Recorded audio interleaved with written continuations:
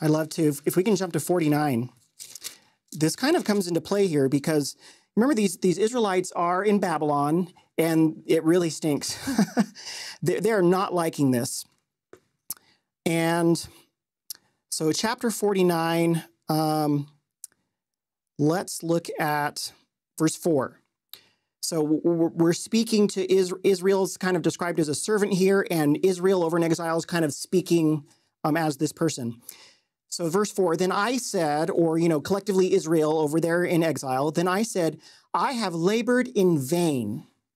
I have spent my strength for naught and in vain.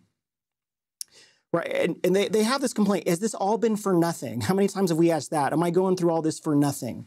What's going on here? Why won't you get me out of this mess?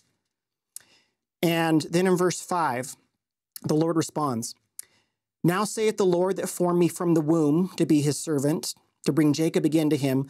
Though Israel be not gathered, yet shall I be glorious in the eyes of the Lord, and my God shall be my strength. And then the Lord says again in verse 6, it is a light thing that thou shouldest be my servant to raise up the tribes of Jacob and to restore the preserved of Israel. And if I can paraphrase that a little bit, he's saying it would be too light of a thing, it would be too easy of a thing just to get you guys out of trouble. He could have done that any time.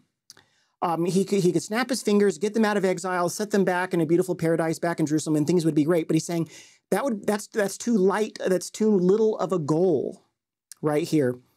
So look what he says in the middle of verse 6. I will also, in addition to getting you out of trouble, I will also give thee for a light to the Gentiles, that thou mayest be my salvation unto the ends of the earth.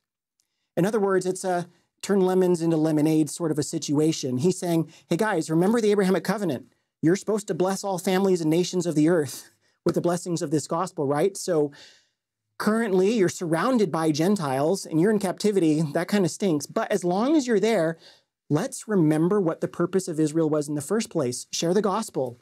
Use my redemption of you to share these things with the nations right here so that others can have salvation and come to know about me as well.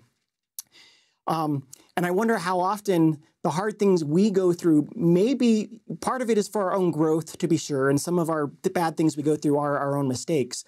But can the Lord turn those into redemptive experiences, opportunities for us to grow in maybe empathy or understanding, or to meet people we otherwise wouldn't have met, opportunities for us to share and bless other people?